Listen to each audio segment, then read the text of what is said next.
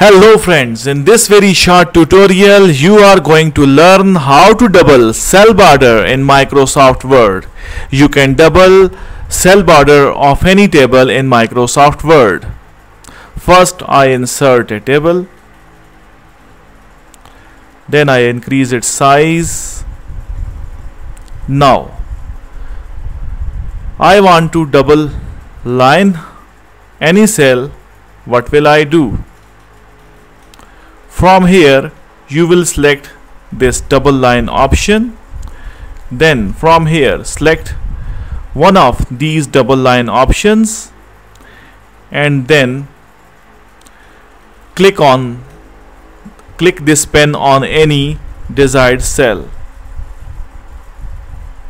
and you can see that cell border has been double line.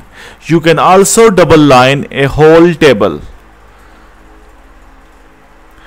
by clicking on the sides of the table. Click on a side and extend it to the end,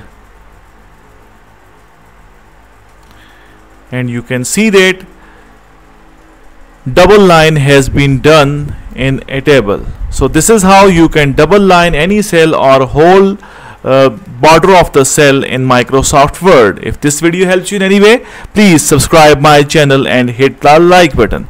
Thanks for watching. Thanks for your time. Goodbye.